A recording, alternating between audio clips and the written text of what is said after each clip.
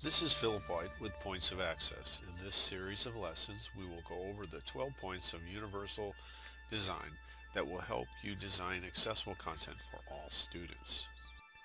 Principle 5, Text and Background Contrast.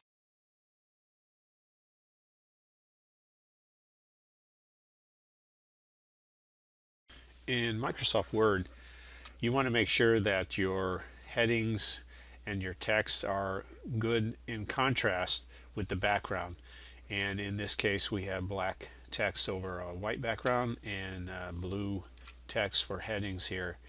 And then this heading is a lighter blue, and the next two are the same. And then down here we have a light gray over a light blue, and just looking at this you can tell that the contrast may be an issue.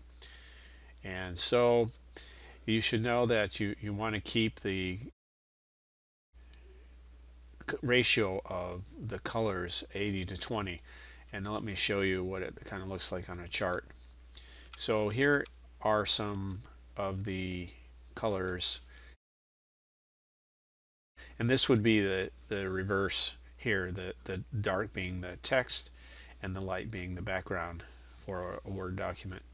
And so you can see that it comes to a point where the standard is not being met. And here's the fail for green background with white lettering and so forth. And you can see that you have to keep that contrast up there so that it works. Back here on the Microsoft document, if you have a heading that doesn't meet the color choices, you can always select the text of the heading and then alter that to a darker text color. For the background, in this case, it would probably pass here with that color. But the way you change the color of the background is you use this tool right here where it says shading, and you drop that down, and then you'll pick a shading that will provide a greater contrast.